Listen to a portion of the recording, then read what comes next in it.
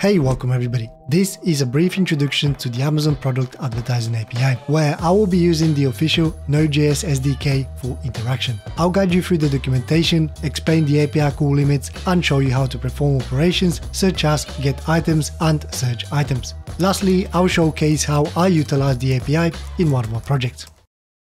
Hey, welcome everybody. To access the Amazon Advertising API 5.0, go to webservices.amazon.com/PAAPI5/documentation. Make sure that you read the overview and get familiar with it, and I'm gonna try to explain as much as I can in a very short amount of time. Now, to get started with this video, you're gonna need to register for the Product Advertising API. You can click on the link here on the left side, register for Product Advertising API, and then from here you can click on sign up as an Amazon associate. From here, if you scroll down a little bit, you can sign up from any of those countries available, and once you sign up for one, you can actually apply for more, and the process for applying is actually fairly simple. It's just the initial process that might take the longest. So let's say you wanted to sign up from Australia, you would click on this link and then you follow the instructions from here. Basically click on sign up and follow the instructions. There will be a couple of documents that you will need to fill, but that's the way it is. Now, once you register for the Amazon associate account, you've been approved, you should be able to start earning up to 12% in associate commission from qualifying purchases and programs. If you have a good idea and if you can make it work and then market it, you can make a decent amount of money from this. Now, I'm gonna close this and let's talk about the API calls. Now, if you scroll down a little bit on the documentation here, and if you go on the troubleshooting and then API rates, this is actually really important and you should spend some time reading about it just so you understand how it works. But what I've done is I've actually asked ChatGPT to summarize the text for me and give you just the important points. So let me quickly go through this so you understand how it works, because it is very important. The Product Advertising API 5.0 provisions API call rates based on transactions per second TPS and transactions per day TPD. Initially, upon creating credentials, users are allowed one request per second and cumulative daily maximum of 8,640 requests for the first 30 days. The usage limit is adjusted based on shipped item revenue, with 1 TPD, 1 transaction per day, earned for every 5 cents, or 1 transaction per second, up to 10 TPS, earned for every $4,320 of shipped item revenue generated via the API in the previous 30 days. Now, what this means is basically when you create your credentials, you're gonna get 8,640 requests for the first 30 days, which will allow you to develop your application. Now, after that, unfortunately, your API calls will be based on the revenue that you've generated. If you haven't generated any revenue, unfortunately, you're probably not gonna be able to make too many API request calls, which is a little bit of a shame, because obviously when you're starting out, you want to be able to make requests so you get the data and you can make some revenue, but it's the way it works. So you're just gonna have to be clever in the way you program your application. If an account hasn't generated referring sales for 30 consecutive days, access to the API is lost. Access is restored within 2 days after referred sales are shipped. Sales attributed to the API can be checked in the link type performance report on Associates Central. That's when you log into your account. And best practices include using provided links without editing URL parameters, creating both associate and API accounts with the same Amazon account, using the primary account for API requests, and passing parameter tag in all requests. But I'm going to tell you about this in a second. And throttling occurs if requests exceed usage limits or if access is revoked, resulting in 429 too many requests error message. Let me explain what this means. If I go back to one of the products here that I've selected, for example, this keyboard, and I've already logged into my Amazon account, which has access to the Amazon Associates. As you can see, you should be able to get this gray bar at the top where you can see your earnings, and you can click on the side stripe. Now, from here, what you can do is actually you can generate affiliate links by clicking. So you need to go to a product first of all, and then click on get link. And this is going to generate a link with your associate's ID. This is useful because this is not going to cost you any API calls, and you can actually start by using this first of all, and maybe put links in your products manually, which is obviously a manual job, but maybe you do it manually to start with, with the affiliate links, and then you can use the API with the same associate ID. So if you earn money from this affiliate link, then it's gonna fill your API, if that makes sense. Now to get started, you need to log into your Amazon account. For example, I'm using amazon.co.uk for the UK, and then here you can click on Site Stripe. Click on that, and here is my Site Stripe in here. And in order to create the API key, you need to go under Tools and then Product Advertising API. From here, scroll down a little bit, and this is where you can manage your credentials. But essentially from here, you need to click Add Credentials and create a new API key. This is going to give you your access key and a secret key.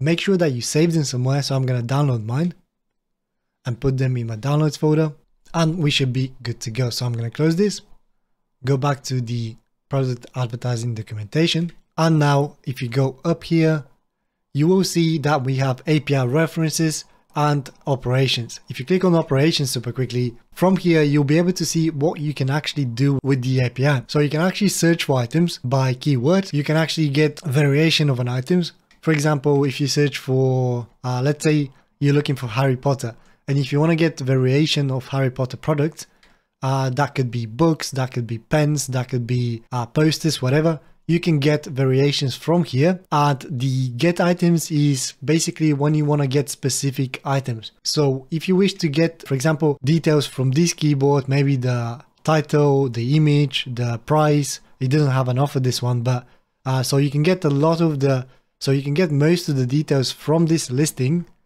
by using this get items operation.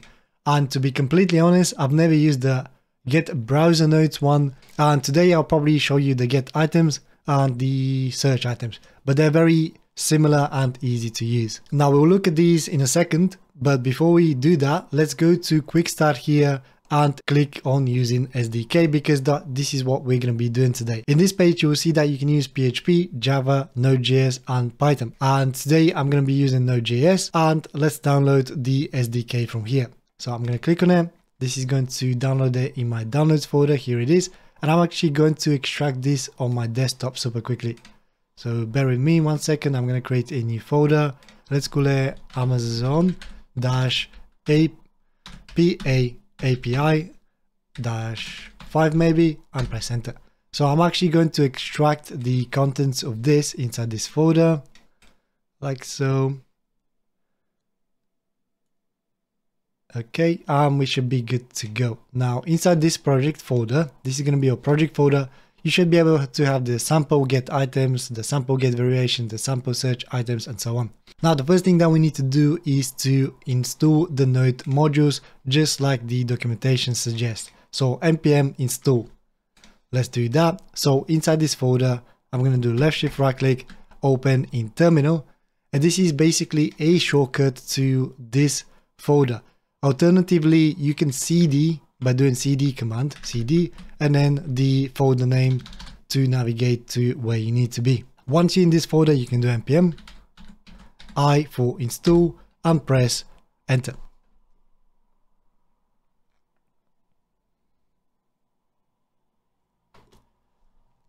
This will install the Node.js modules in here, and we can actually begin by working on our project. So I'm gonna open the code in Visual Studio Code, so code dot, and here is Visual Studio Code open for me. So I'm gonna zoom in a little bit, and we can get started. Now let's start with the sample get items API. I'm gonna click on this, and it might look quite busy in here, but this is because they have quite a lot of useful comments. I'm gonna remove the top ones just because it's too much.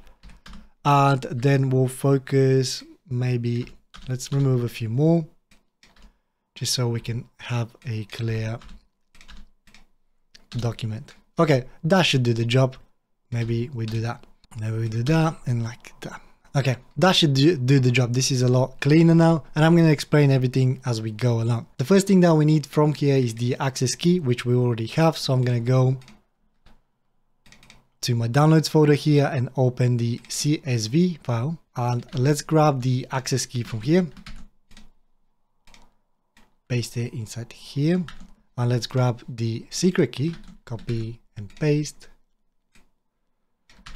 And now for the host, you can actually find this information on the documentation, which I'm going to show you right now actually, and the region. So I'm going to grab region, and let's go back to the documentation and search for it. So if you search for region, common request parameters, I believe it was here, click on this. And then if you search for region, this should give you another link here. So I'm going to click on it. Oh, here it is, host and regions. So if you wish to find specific host and regions, for example, you might want to get products from Australia and you want to use their currency, then you change the host to this one here. And the region is also here, so you change that. And as you can see, the difference is here, so you can use any of these. I'm gonna leave mine as default to whatever it is at the moment, so US East 1 and the webservices.amazon.com. That should work fine for me. And then for the partner tag, in order to find your partner tag, you can go back to the Amazon, to your dashboard. So I'm gonna have to go back to Amazon and click on Amazon Associate here. And you can find your partner tag here at the top right corner. So for me, this is going to be Ruddy one link 20. And the reason it says one link is because when you log into your associate, you can actually create one link for all countries if you apply for more countries. And basically your earnings will be consolidated. And yeah, you'll have one link for all countries, which can be great. So I'm going to go back and paste my partner tag inside here. And for the partner type, this is going to be associates as default. You don't need to change this. And now here is the fun part. All right, for the item request, item IDs, essentially they have a couple of demo products here, which I'm not going to use. I'm going to add my own one. For this specific example, where you want to get a specific item from the API, you need to provide an ASIN number. ASIN number stands for Amazon Standard Identification Number. And in order to get one, essentially you need to go to Amazon, find a product. For some reason, not all of them have one, but most do. And if you search, for example, on this product, let's say if you search for ASIN, and this is the ASIN number that you need to copy and paste inside here in order to get specific information for this product. And of course, you can list more here by doing comma and then just listing them like so, just like in the original example. Now for the condition, let's say if we grab this and if you go back to the API here, let me scroll to the top, and here is, if you search under get items, request parameters, if you search for condition, from here you will see that this is a type of string, the default value is any, and the usage here. So now if I was to click on condition parameters, this will lead me to this section where they have all the parameters listed that you can use. So you can either use any, new, use, collectible, or refurbished. As of now, we're just using new, as you can see inside here, and I'm going to leave it as default. The same goes for the item resources here. So essentially you can get different, you can request different resources such as the different image size, title, listing offerings, offer, listing price, and so on. Just to show you an example, I'm going to copy image and let's search for one.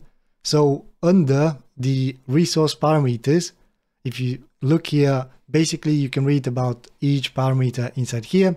But essentially an easy example is if you want to get a large image for this item, you can grab this and paste it inside here. So you'll do, let me just make some space like so, and then maybe we'll put it under the medium image like so. So we're getting a medium image and a large image link. And just like that, you can do a lot more. There is a lot more stuff inside here, as you can see, but I won't be able to obviously cover everything. So that's how it works. And let's have a look at what else do we have. So I'm going to save this. And then if you scroll down even further, now let's go to the bottom first of all, and you understand how it works.